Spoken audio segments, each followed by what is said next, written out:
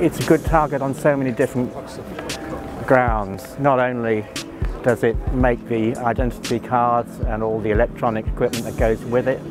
Stop buying HP products, like, yeah, not just laptops, printers and stuff like that, but like HP ink, HP printer paper. They can try and work on campaigns at their university to make sure the university doesn't invest a lot of their funds with HP. We do two things. We affect their brand image, and we know they care about their brand image.